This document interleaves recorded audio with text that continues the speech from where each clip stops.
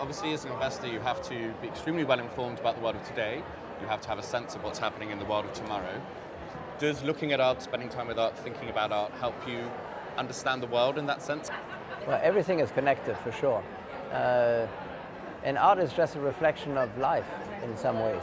And it reflects the fact that life, and let's call it the life of commerce, is everywhere and very vibrant, and everything is intertwined, for good and for bad.